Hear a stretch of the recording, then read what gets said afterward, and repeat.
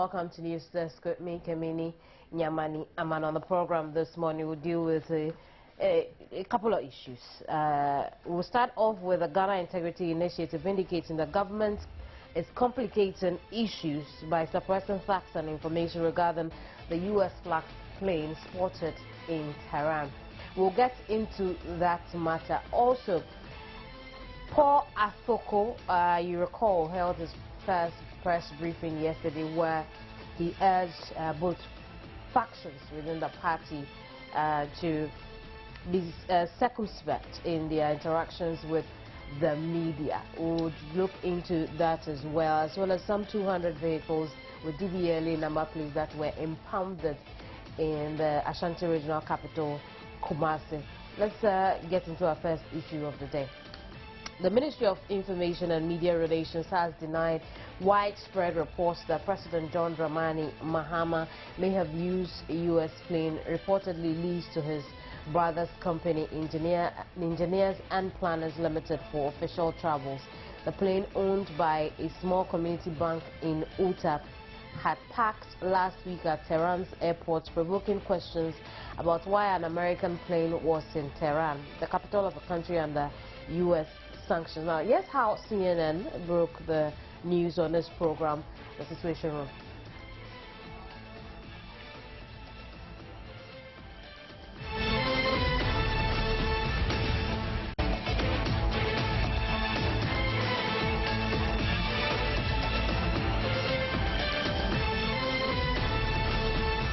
Right. I have over the telephone Associate Director, Center for Regional Integration in Africa, Dr. Vladimir Nchidanso, as well as Executive Director for the Ghana Integrity Initiative, Vitus Azim. Thank you very much, gentlemen, for joining me here on News Desk. Welcome. Right. Right. I understand I have lost Dr. Vladimir Nchidanso, so I'll start off with you. Hello. Right. I'll start off with you, Dr. Nchidanso. Yes. Why should it be such? Why should there be such a fuss about this, especially here in this country? Oh, come again. The line is a little harsh. I was asking why this should generate the so many fallouts it seem to have generated in the country. If I understand, you were asking what the implications are for the nation and the country, right?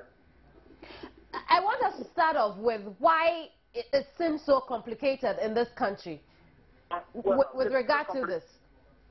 It's a little complicated because, well, the facts are stated as they should have been stated. If the facts are that the president hired on the personal accord a plane to go and transact business, there's no problem with that.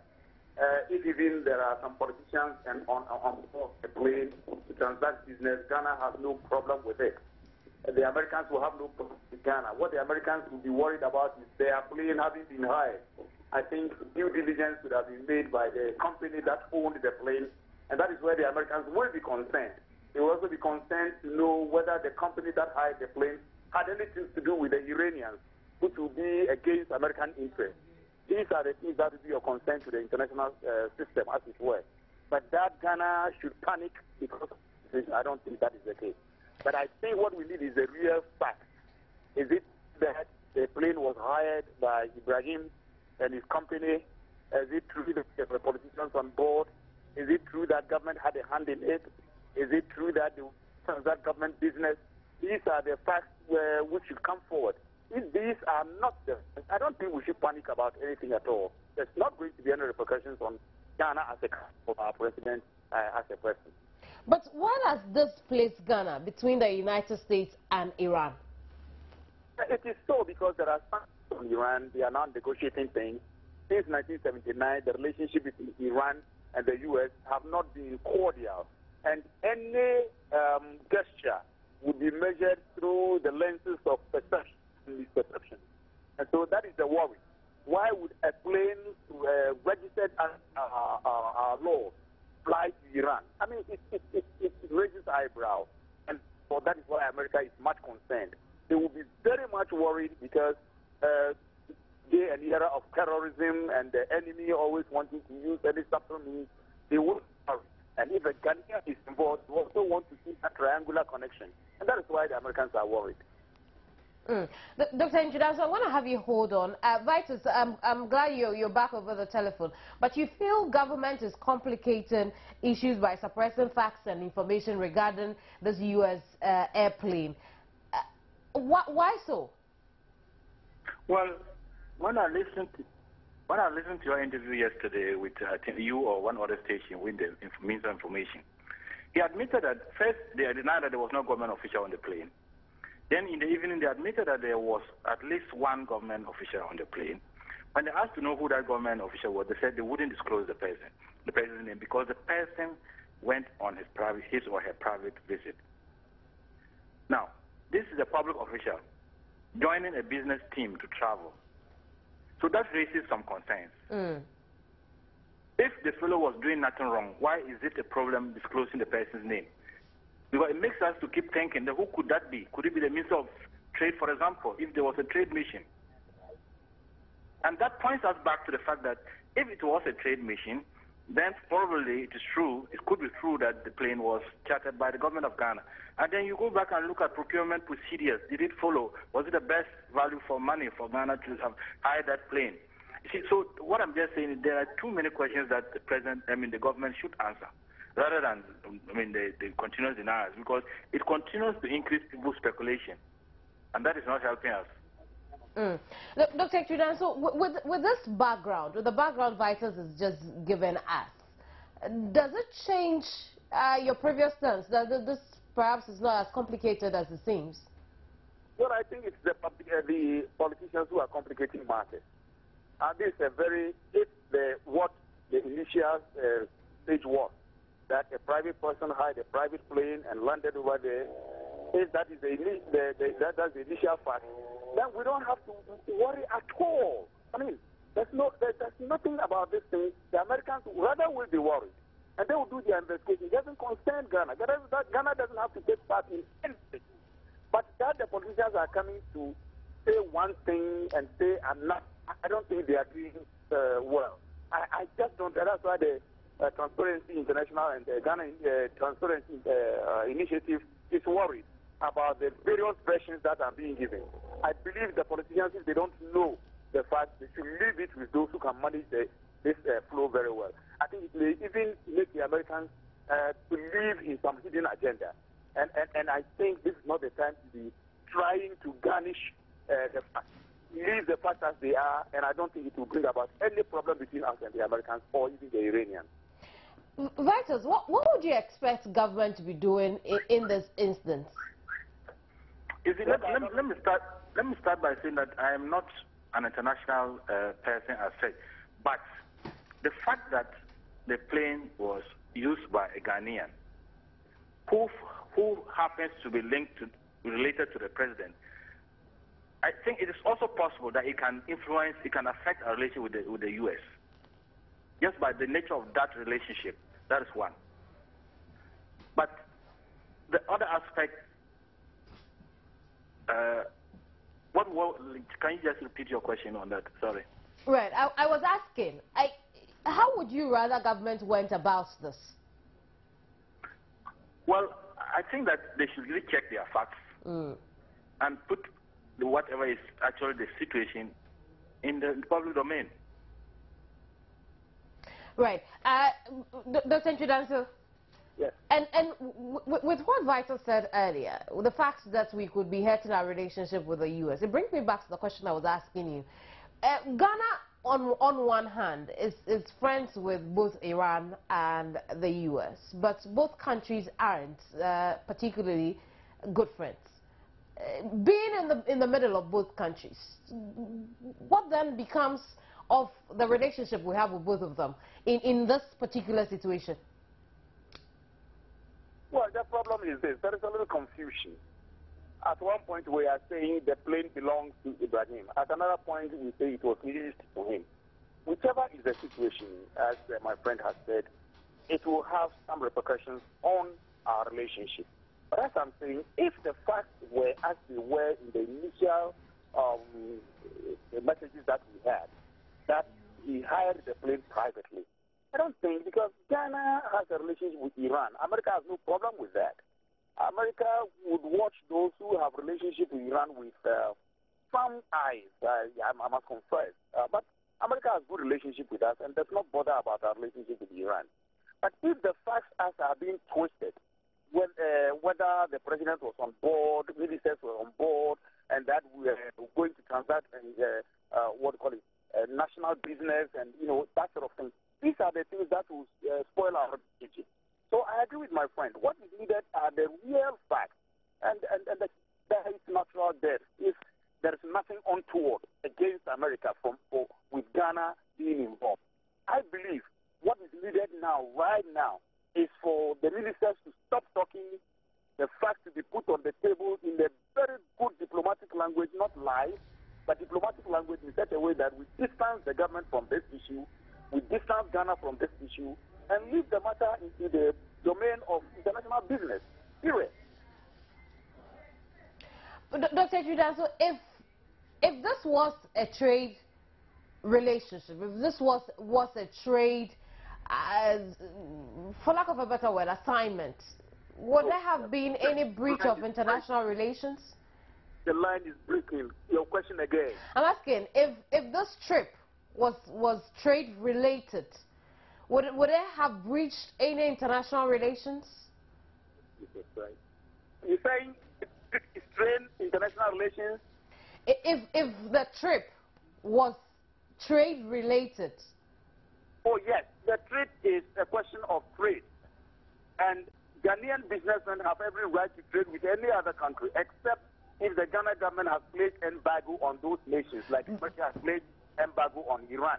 Right. So, what I'm asking is, having used a U.S. flag plane, does it breach any international relations as far regulations as far as trade is concerned between the three parties here? Absolutely not. The U.S. is acting in accordance with international norms, not international law. International norms. Norms in such a way that if an enemy country is entertaining my product, like the U.S. plane, I should be worried and I should make a noise. If another country is warming up to my enemy, I should be worried. These are international norms, and they will take measures to study that. That does not breach anything in international relations or international law. And so the U.S. is acting in accordance with norms. Ghana must also act with international norms. And that's all I'm saying. That they must put the facts well and clear this case as quickly as possible. Vitus, do you necessarily agree with Dr. Vladimir Nchudazo? He's an international relations expert, all right? But he comes across as though there's no problem at all for Ghana. And here we're making such a big deal of it. Well, if we went through the right procedures before landing our plane there, I don't know if the story has changed, but I think initially the issues about with permission or without permission. So if it was without permission, that is a problem. But any time that a native of another country is involved in an issue in another country, it worries the country. But the embassy would get involved to try to sort it out. So you cannot completely just say that it has no, Ghana should not be worried about it. Even if a citizen is arrested in another country, the embassy, our embassy there will probably go there and find out what has happened to try to help sort out the situation. So we have a situation there. And especially as I also heard that Ghana is trying to reactivate its diplomatic relations with Iran. So we do not want anything to happen that will delay that process. And also we are very good friends with America. They are helping us with the Millennium Challenge account money and all that. So we do not want to harm any of these people. So the interpretation that is given to whatever action has been taken could, to some extent, it may not be that serious, but it could eventually have some impact on our relationships with the two countries. Dr. Judanso, so what can we do? I mean, the U.S. is investigating. What should we do as a country? Sit back and see how it unfolds? I'm saying we don't have to sit back. I'm saying the government must act and act well. I agree with my friend that if we rather act poorly as we are acting now, changing the post anytime, changing what the facts are anytime. It will bring more suspicion and things like that. In if acting, the US is very much worried, right, they would send it, the ambassador will go to our Ministry of Foreign Affairs and complain right now. But it looks as though they are not very much worried now. But the facts as are being changed left and right may be a cause for concern. As is saying, if we are establishing relationship with Iran on the ambassadorial level, diplomatic level, the U.S. will be watching us quietly to make sure that our relationship does not mar their... Dr. Judaso, in acting, what should governments do? Government should come out with the facts and give out the facts immediately. Let me give you an example. Right. In the 2006 World Cup, John Painstill inadvertently removed, after we had won a match, removed an Israeli flag and showed it and twist it with it. It brought some kind of consolation in the minds of the hearts of the Arab states. Clearly, it was perceived Ghana was supporting the Israelis in all that they were doing their foreign policy.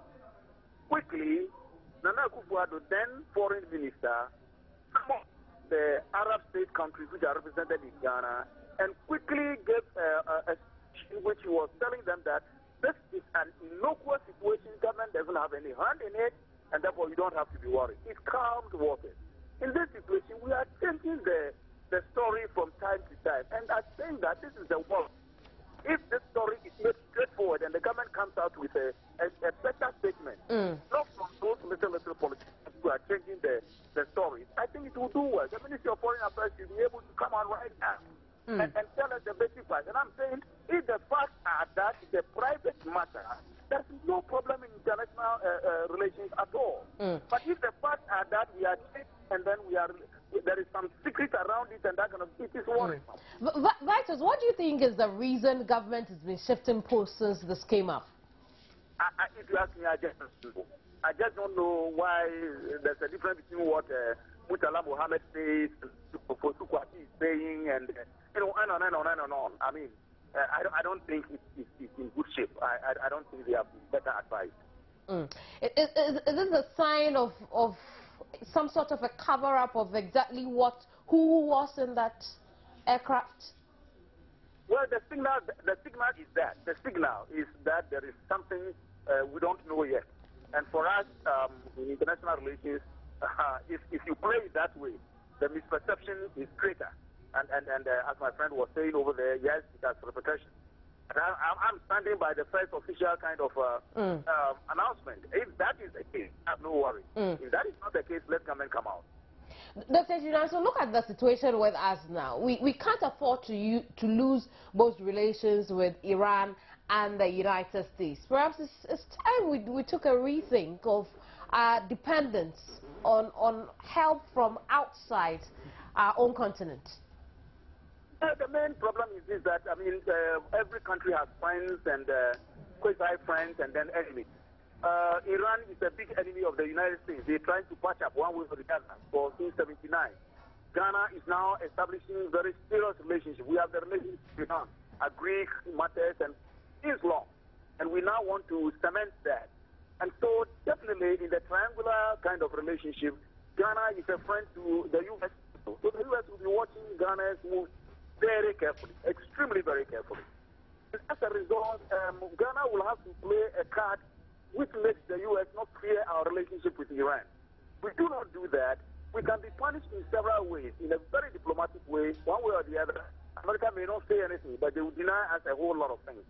They may also block chances in several of the multilateral organizations in which they have a lot of power. For example, if IMF wants to give us they can subtly, put spokes in that kind of agreement and that kind of thing. That is why it is very important that you play your diplomatic card very well.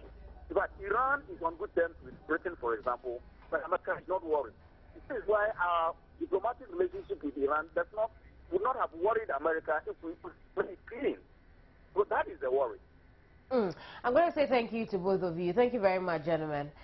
We've been talking to Dr. Vladimir Danso as well as Vitus Azim of the Ghana, Executive Director for the Ghana Integrity initiative.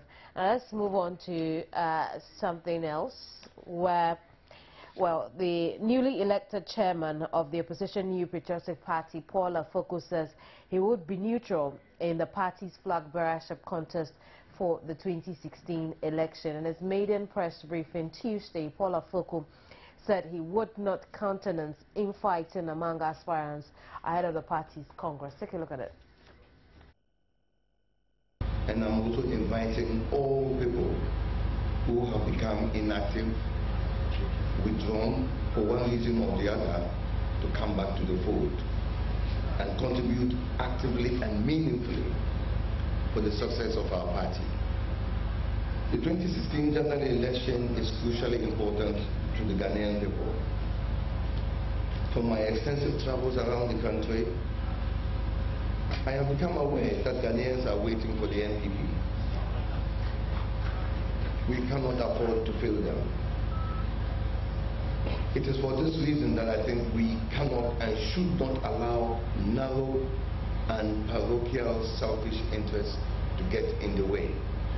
Let me therefore make a passionate appeal to all those who plan to contest for the flag bearership position in the party and their supporters to stop the unnecessary media circus and rally behind the new leadership to reconcile and bring unity to the party.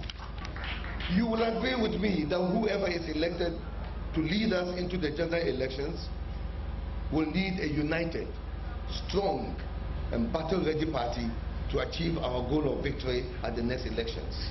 If we organize well, strengthen our structures and work hard, I have no doubt in my mind that we will return to our winning ways. I intend to be strategic in every action I take, with power for the party as the ultimate goal.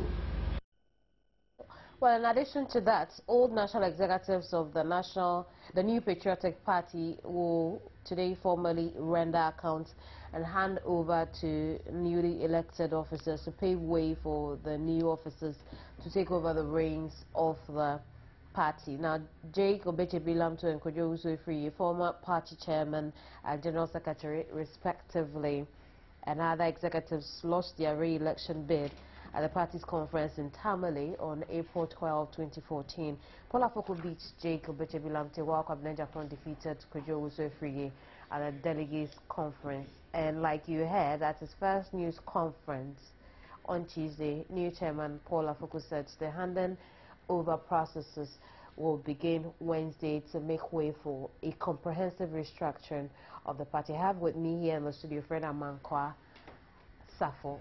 He is with the New Patriotic Party. We'll deal with the matters over the next few minutes. Thank you very much, Fred. Thank you for having me. Right. Let's start off with you had your new chairman. What do you think about his game plan? Thank you very much, and it is very refreshing. In fact, for quite a while, this is a press conference, this is a press statement from our leadership of the party that I really have complete empathy for. I subscribe to almost all the things that he said, and to be able to bring all these issues up in one press conference tells me that we have a leader, we have a chairman that is ready to hit the ground running and not go on as business as usual. I see. Now, so Wednesday, we are supposed to expect a handing over process to start.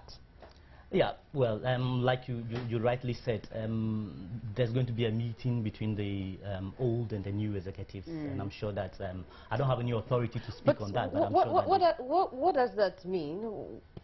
Well, this is a new dispensation. At any point when a new generation comes up, you must give way and you must account for what your stewardship, what you did during the last 4 years. So it's just going through the normal party process, and I'm sure it's also part of the processes that goes into any election or after election.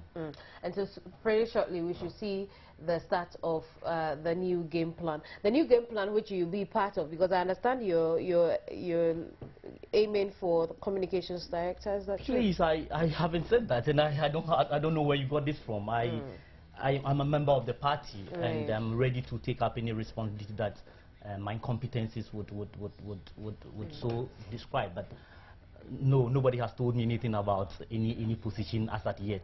I am ready for any position at all. I'm not prescribing any role that I'll be given. I don't have any information to that effect. Let's just look at restructuring the NPP for Victory 2016.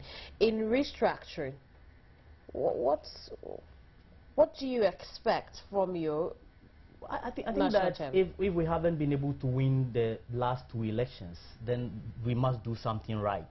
Restructuring means that we need to strengthen the various positions in the party, right from the grassroots, from the polling station level to constituency, to regional and to national level. We need to ensure that elected officials of our party are given the leeway and the mandates and the resources and the training and the security to contribute their competence to the party's development. I see Paul is yet to break down his game plan, but let's go back briefly to the press conference he held yesterday, where he's made mention of the fact that he's told why it's important that they be circumspect in their interaction with the media, especially those that told the Nanado Alan Chermante lines. I mean, that is what it boils down to. But the thing is it possible? Well, the chairman never mentioned anybody. He said that we should be circumspect, and I've always had the view that in politics we need to do what we call effective political communication with respect, with decorum, and with circumspection. So being circumspect meaning that whatever you say today, you should measure it and see its impact on the party tomorrow. But your chairman did say that they should cease fire. Of course, I mean, right. He didn't mention them. What he said was that if the aspirants, especially presidential aspirants, should avoid the circles, if I could get the word rightly, in the media. So we should avoid being in the media, playing to the media gallery, because your media would push and get the news that you want, and the soundbite is good for your viewership and your listenership. So he's cautioning us to be circumspect. He's not gagging anybody, not asking anybody not to speak to the media, but you should be circumspect in what you say and stop attacking each other's candidates or preferred candidates, so be it. And for me, it's one of the best we can have. Over the last 2 elections, we have provided a fodder for our political adversaries to feed on. Most of the issues that come on air are issues that cropped up whilst we were jostling for presidential candidates of our party. And so now throwing out the caution that we should be circumspect, I think is in the right direction. But that is only talk. How would your NPP ensure that indeed people are circumspect, they have very effective political communication with the media? Well, he also made allusion to the fact that the media should know when it is a party position and when it is a personal. Really? Yeah. Well, it's news, and we do the news. It is news. It is news. But it's up to you to. Exactly. I agree. I agree that it is up to the politician to make sure that his statements are politically correct. And so, but he says that, look, if somebody says something, no matter the position of the person in the party, we should see whether it is his personal view or it is the view of the party. And I think that if we come on board very quickly to either disassociate ourselves from statements that are made by supposed leaders of our party that do not augur well for the development of our party, that will be the best. And I'm sure that he said strategic. If it is strategic, you're not going to be surprised. You've put in place measures, systems, processes, and procedures to ensure that your target, your vision is achieved. You are not going to sit aloof and look on. Whilst you go along, there might be challenges, but that is how you become strategic in putting in place, dotting the I's and crossing the T's. So some have actually suggested that the communication lines should be checked. Perhaps we should have certain persons who speak for the NPP. Will that augur well for you? Well, we've always had people who speak for the party. It is not so much about the people who speak for the party, but somehow everybody else seems to be in the fray. and we have pluralization of the media, and so you can't gag anybody from speaking. What we can do and what we should do is to ensure that whoever is speaking must make sure that he's speaking for the party or he's speaking for himself. You should be able to decipher and tell the public that, look, this is my own view of things. This is what I think. And then when it's a party position, you also say this is a party position. But be that it may, because we can't gag anybody, if anybody makes a statement that is not going to augur well for us, we need to come out immediately to disassociate ourselves or to clarify the issues as it may. Otherwise, I mean, the society, the people, the populace will think that this is coming from the party. And that's why I've been asking. It may be talk at this point. How are you going to ensure that indeed the people who come out to talk for you, or people who talk in the name of the NPP... We need training. Seriously, communication, like every aspect of development, cannot happen by just on the way. You have to be strategic in even your communication. You need to train everybody, right from the grassroots, those who speak on radio, those who write, those who make comments. We need to train ourselves and know the effects of our communication strategy. If we allow things to go on, then that is happening in nature. Nature is not efficient. Nature has so much, but we need to make sure that we have the right systems and processes in place to ensure effective political communication, not just communication. You can't be good. You can't be. You could be a journalist. You could be anything. But if you're going to have effective communication, then you should understand that your communication has you encode. The receiver decodes the information and gives you a feedback over the years, over the last 8 years or so. You can agree with me that our communication and the feedback, if the feedback for politicians is to get the mandate of the people. We haven't had the mandate of the people for quite a while. In fact, for our political tradition, we've had 12 elections in Ghana. We have won 3 out of the 12 elections. So it means that if democracy is about sharing of ideas, or is about ensuring that you have given enough information for people to, my word, acquiesce to your principles and your programs, then we haven't been good at it. My concern also is with the people at your base level. You recall that in the lead up to your National Delegates Conference in Tamale, the sort of things that people from supporters for the various candidates had to say about their opposing candidates were very terrible. And so at that level, yes, so I talked about... Can something be done about it? Yes, something can definitely. We need to start training. We need to start inculcating into everybody. You can train all your grassroots we people? Should be able to. We should, if we want to have the mandate of the people of this country, then there's the need to do it. We can't assume that maybe things will you happen. should look into implementing sanctions. Well, let me train you first. I cannot give you sanctions when I haven't told you what you should do and what you shouldn't do. Let me train you. Let me ensure that we have a program that will go probably from constituency to constituency, and anybody that speaks for the party. But of course, the issue is not even so much at the grassroots, because the grassroots only take inspirations from the top. So the leadership at the party, if the leadership will speak with respect, with decorum to each other, and with a lot of circumspection, we can trust me that it will dovetail into the behavioral patterns of the grassroots. But yes, we should train all of us. We should train ourselves and know that contemporary politics cannot be done just by our, maybe if you pedestrian knowledge in communication. It has to be effective. And I'm not talking about people who speak good English or who speak good Akan or who speak good Ewe or good Ga. I'm talking about people who understand the effects of whatever word they use as it pertains and affects the development of our party. We haven't been very good at it, and I think that the Paul Afoko administration is going to go strong on that to ensure that, look, you either toe the line and be effective in your political communication, or don't say anything at all.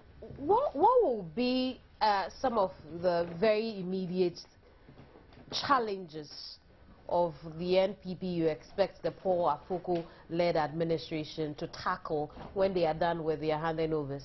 I'm sure that change in any situation is not a very smooth thing. People have challenges when it comes to changing. Personalities will change, and even the concept of communication would have to change. And people have been doing something in a certain pattern for a while, and we are conservatives, so trying to change is difficult. I'm not oblivious to some of the challenges that the administration might meet. I don't have any role in the party as at yet. I'm a member of the party. That is where it ends. But I envisage that we would meet some challenges, but we cannot say that because there are going to be challenges, we are not going to implement issues and communication strategies that will be effective, that will be efficient, and that will ensure that we win the next election. And so for you, one of the first things the Paul Afoko-led administration should look at is communication. Precisely. In fact, right. that is the base of democratic politics. Effective communication. No matter what you say, unity, yes. But you can have unity if you're speaking with somebody well, with respect and decorum. If you're understanding the person, where the person is coming from, and then also making even if you disagree, making your point with respect, with decorum, and with circumspection. If we do that, then, because you can even have a strategy that will lead us to win the 2016 election. If we don't have unity, and unity will stem from having effective communication. So all these things, all these three issues are very vital for us to win election 2016. I think that the NPP for some time now, you'd want to call a very long time now, has been very much concentrated on its internal matters, and has left, the national matters alone for a while now. It looks like it's going to take some time to come back to that, because you seem to have a lot of things to manage within your own party. Yes, unfortunately, and we have brought it to ourselves. The people of this country are looking up to us, but we seem to be having so many issues to deal internally.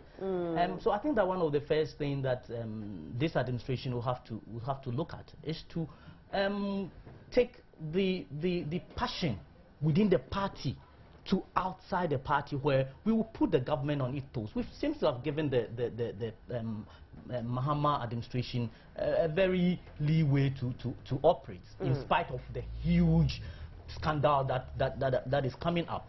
We are concentrating, and all our effort, all our guns are let's keep their toes to the fire and ensure that they do the right thing to the people of this country. Isn't that bad for the NPP itself?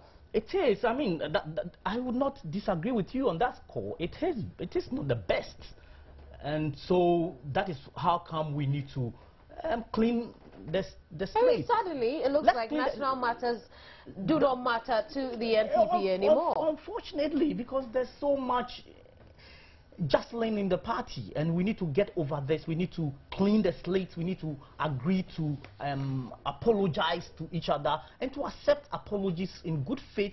And we need to understand that we have a mandate. We have a vision, and our vision must be with all the strategies of management. But for a voter, with all, borrowing your words, jostling within the party, you still expect to recapture power? You still expect to win my vote 2016? I would want the voters to understand that these are issues that will be dealt with, and I'm sure that within the next 3 months we should have a clear-cut strategy, especially communication and unity and strategy as we go into 2016. We cannot allow this 3 months to elapse without doing something very concrete and sending the right signals to the people of this country that this is a party that is poised, that is ready, that is willing, that is capable of salvaging the economic and social issue that we are confronted with at this point. So yes, issues have come and gone.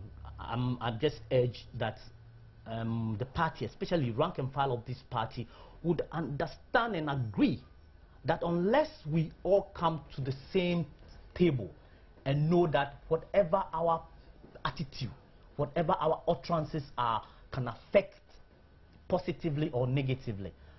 And I hope that people are listening. I hope that Mr. Paul Afoko is a strong person, and he's ready. I'm not sure he wants to go into 2016 and come back and give excuses. I mean, one of the things that I like in my interaction with him is that this party, people are not ready to take excuses. We've had a lot of excuses. Now is the time for us to do the talking. We have to do walk our talk and make sure that we put in place the necessary measures to ensure that we win 2016 election without coming back, either going to court or going or talking about being the election being stolen. I mean, how soon should we expect the NPP back on national matters? And that also mean that you may have finished settling your internal matters. No, we shouldn't. I mean, it should go hand in hand. I mean, we shouldn't wait until we finished our internal matters before we think of looking at the national issues. I think for the past month or so, because of the elections, yes, I would agree that there have been some few issues that we have glossed over. But now that the elections are over, I hope that the parliamentary and the presidential elections in our party, I mean, would not create the same scenario. We have new leadership, and people of this country would be expecting that more potent communication, more issue-oriented, and more effective communication will come within and without within from the party, so that at least we can put the heat, we can put the toes of the party on. Right. Fred, we'll leave it here for now. Thank you very much. Thank you for the opportunity you gave me. Passing to News. Fred Amankwa is a member of the New Patriotic Party. And we've been talking about restructuring the NPP. You're watching News Desk. I will be right back.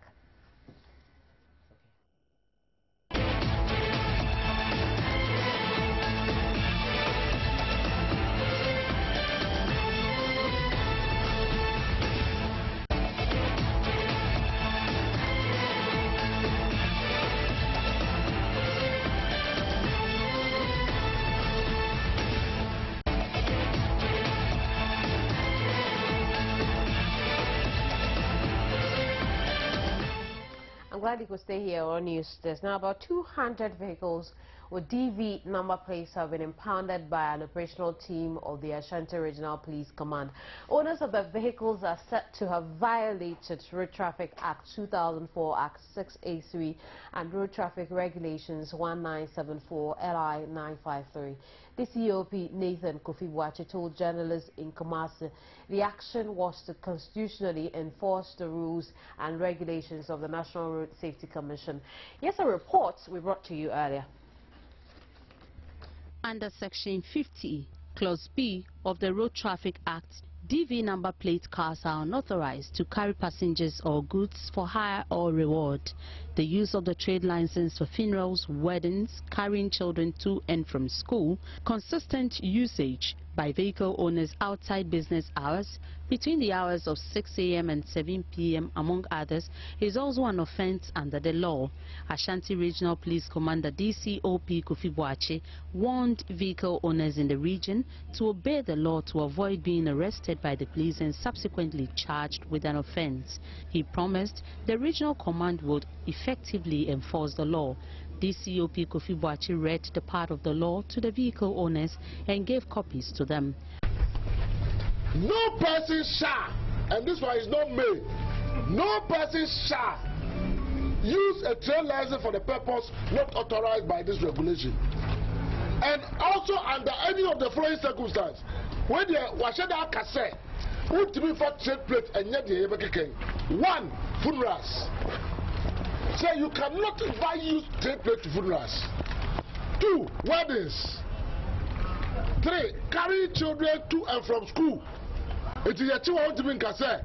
Go school. Prohibited. 4. Carrying family, relatives, friends, or any other person. 5. I don't hear me now. Consistently place trade license on the same vehicle. like a registered number to be used daily by owners, friends, and relations. Among the culprits were some military men, police officers, immigration officers, businessmen and public servants. Some vehicle owners who were ignorant about the law said they would immediately license their cars and educate their colleagues about the regulation. The vehicle owners were however freed without charge with a police warning letter and a promise to license their cars as soon as possible. Mahmoud Mohammed Nuruddin's report from the Ashanti region. Let's get over to the telephone now, and our Ashanti regional correspondent is joined us from Kumasi. Hello, Nuruddin. Hello, Kemini. Tell us, give us a quick update on this situation with the DV plates. Yeah, Kemini, all the cars that were impounded were discharged with warning letters from the police, and that which means that if any of them is arrested, they would be processed before court. Kemini, the whole issue was that, you know, before the Easter, the regional police command and then the regional national road safety commission came together to embark on this operation. You know, the national road safety is expected to educate and sensitize the general public on issues regarding to road traffic, and they have been doing that. And so the police have to also enforce the law, and that was exactly what they did, and they were able to impound these vehicles, and so they would continue with this. Dean, what regulation were those people violating? You're asking where they were driving? No, what regulation had they violated? Kemini, there's some kind of issues on right. them. Now, what's the police made mention of the fact that they outlined a number of acts the persons who were arrested with the DV number plates were violating. The question I'm asking is, in regular English, what is it that they were violating? What regulation was it that they were not abiding by?